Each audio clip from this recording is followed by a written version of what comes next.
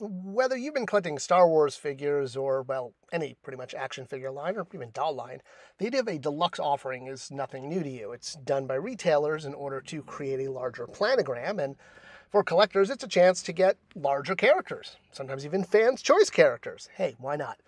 Now, most of the time, deluxe figures, at least historically, have been a character with a large accessory. Whether that is a tube to take a bath in, or a jet ski, or a small truck, hey, whatever kids play with. Nowadays, due to the expensive figures, deco tends to be a reason figures are deluxe, and yeah, this hasn't really gone over that well. But back in the day, back when we were all youngins, deluxe figures were a staple, and they were affordable. They were usually about double the price of a basic figure, but you got about 3 times as much value. That tends to be the calculation. And again, whether you're getting a larger item or a figure with lots of accessories, that's what makes up Deluxe. And Deluxe was brought back for the Star Wars Gold Card Saga line. That was the blue cards with the gold stripe up the side, hence why they're called the gold cards, even though they're mostly blue. I guess to differentiate from the all blue cards without the gold stripe. Now, this line in particular stands out to me because it was the time when we got a lot of rebel leaders, which are tough because, outside of Admiral Akbar, most casual fans can't really name too many rebel leaders. I mean, there's Santa Claus guy, and there's, the other guys with the beards, and there's the lady with the white cloak, and, there's a bunch of old white dudes. What can I say? They don't exactly make exciting action figures. I mean, you might know General Reikeen from his vintage figure, but General Reikeen doesn't exactly show up on a lot of people's lists. But he was on mine because he's the leader of Echo Base, and I really wanted the 3 major rebel generals. And during the Saga Gold period is when we started to get them. So Reikeen, who has a ridiculously canny similarity to John Kerry, who was running for president at the time when this figure came out, which was kind of funny. Well, can't fault that because that's just what the actor looks like. And translating this into an action figure for the very first and only time was pretty exciting. Now, it was a bit of a boring figure, old white man who comes with a wall map. Ooh, you could just see the kids running out for this one. But, for collectors, it was fantastic because it's fun to get sort of pieces of a set, props you can use to build out your Echo Base set. And you do see these screens throughout the trilogy, on Yavin, etc., etc. The character of Reikeen, or rather his figure, was re-released, albeit without the wall map as a basic figure later on in the Saga collection. But yeah, if you really wanted this figure, despite the fact that he has very limited articulation and is way behind the times in terms of that, but the only way to get the little pointy wall map was with the deluxe figure, and I actually bought 2 just so I could get 2 of those. The next deluxe figure brought us our first and only 3 3/4 escape pod. Now you might think this would be a stormtrooper that would come with this, but no, C-3PO also makes sense since, him and R2 went inside of it. And it's interesting that for one of the very first vehicles we ever see in Star Wars, it's highly popular. It shows up in toys constantly. Probably because it's one of the only action scenes that R2 and 3PO are actually involved in, if you'll call crashing into the desert an action scene.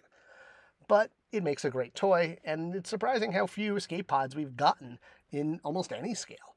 Not to mention a really great non-vac metallized C-3PO. The back of the card does a nice job showing off R2-D2, sold separately in a very tiny call-out. You may even think he's in there. It's a good thing it wasn't a closed box package, Hasbro. And in addition to the droid, you get a really cool open canopy escape pod. Now, obviously, escape pods are a science fiction staple and was a big part of Star Wars, being a key part of the opening scene. And you can clearly see what it looks like, right? Sort of round tube with 4, count them, 1, 2, 3, 4 engines. Which is why it's really surprising when the only other escape pod toy we got was the Micro Machine version, which only had 3 pipes coming out the back, 3 engines. I mean, come on, you've got the ultimate reference. There's like 3 shots of the escape pod flying through outer space. Well, it was nice that we got a corrected one with the right number of engines and threw in a C-3PO to boot, which again was really cool because it's one of the only non-vac metallized versions. Not much articulation, but the limbs do come apart, so you could double him for Cloud City if you wanted. It's fun to have a C-3PO that's painted and not vac metallized because it just creates a different look. Next up in our deluxe lineup is an Ewok. And most Ewoks tend to get the deluxe treatment with said hang glider because flying Ewoks are fun. Hey, we've had, Ewok combat gliders since day one, and they show up much like the escape pod in almost every toy line. Now, this one in particular is the exact Ewok we saw in the movie that was flying on the hang glider, as opposed to the previous Power of the Force 2 version, which was an Ewok on the hang glider that was cut from the movie. We see some images from behind the scenes. So, our Ewok with attack glider in the Saga line now, for the first time, gives us the actual Ewok that uses the hang glider. We would eventually get a lot more Ewoks, but they were slow to come out. I mean, Hasbro was really slow in offering Ewoks for the modern line. In Power of the Force 2, we only got one 2-pack with Wicket and Logray. And after that, it was years until we got Teebo. I mean, I guess we did get that other, off-scene version of the Ewok glider.